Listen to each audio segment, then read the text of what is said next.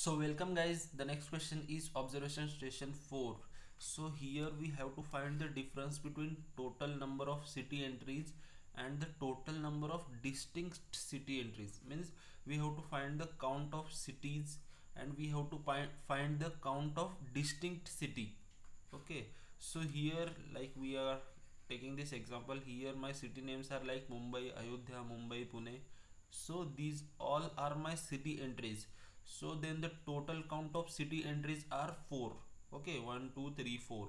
And the total count of distinct means no copy should be there. Total number of distinct city entries are Mumbai, Ayodhya and Pune.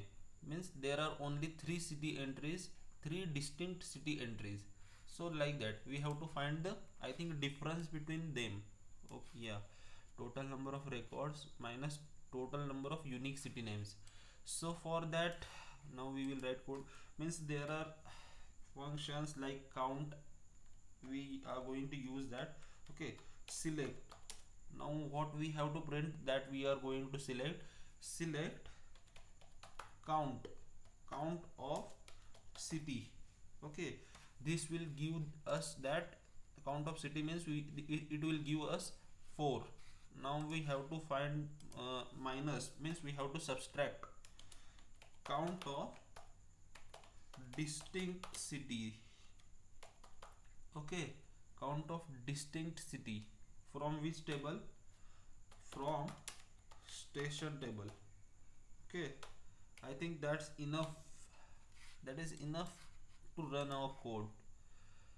So it is processing. Yeah, it is working. So that's the thing. So we have to use count method where we are counting first in first attempt we are counting just whole column, and in second attempt we are just counting distinct entries. Means we are not taking the copied entries. So that was the thing. So thank you.